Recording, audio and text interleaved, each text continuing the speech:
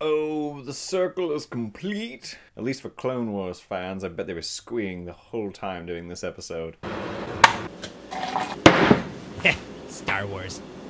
Hey guys, this is my review for Mandalorian Season 2, Episode 5. This was the return of Dave Filoni in the director's chair, and I can definitely say he did a much better job with this episode. Well, it also helped that the episode was a lot more interesting than the episode he directed in the first season. In the first season, his was the one with that bounty hunter kid. Honestly, it was kind of a very boring episode. I thought it was actually the dullest episode of that entire season. This one, however, was much, much better because he got to do a live-action interpretation of a character that he had a hand in and guided for over a decade from the Clone Wars, Ahsoka.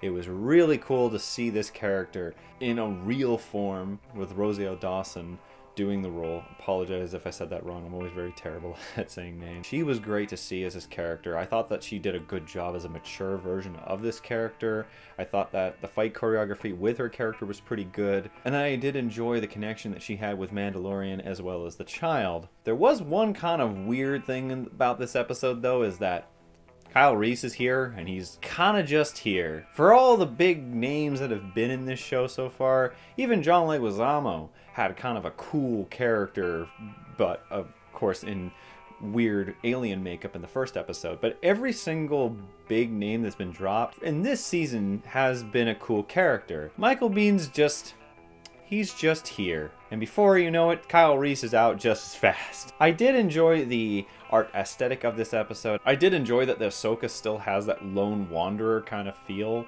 that she is this rogue agent. She's doing the right thing, but she's not following the Jedi creed, and that's why even after we find out that the little child's name is Grogu? No, he's not Goku. When we find out that she can't help him, she tells him to go to another Jedi to continue his quest. I thought that this was a pretty solid episode. I thought the action was really fun. I did like the dynamic of the two of them fighting with each other. It felt like the shortest episode, though, out of all of the episodes of this season so far. So that might have been one kind of negative to it. But it was really good to see Filoni really improve with his directing style and with the action pieces of it. And just the general entertainment of this episode was far better. Great lore and Legends love and appreciation and respect, which is a kind of a given for Filoni, but has it been Filoni? Should I have been saying Filoni this whole time? So before I butcher anyone else's names, I'm just going to give the rating for it. I'm going to give this episode a 5 out of 7. I thought it was a solid episode. It's not the best one of the season so far, but it's continuing this very, very solid, damn good feeling that we've been having for all of these episodes. I cannot wait to watch tonight's episode whenever I get home from work, and I will have a review for that for you either tonight or tomorrow morning. But either way, guys, I hope you guys enjoyed this video. I hope you guys are enjoying the Mando Season 2. Tell me what you guys think about it in the comments below. And if you liked it, leave a like, and if you're interested in more, subscribe. Otherwise, I'll see you guys next time.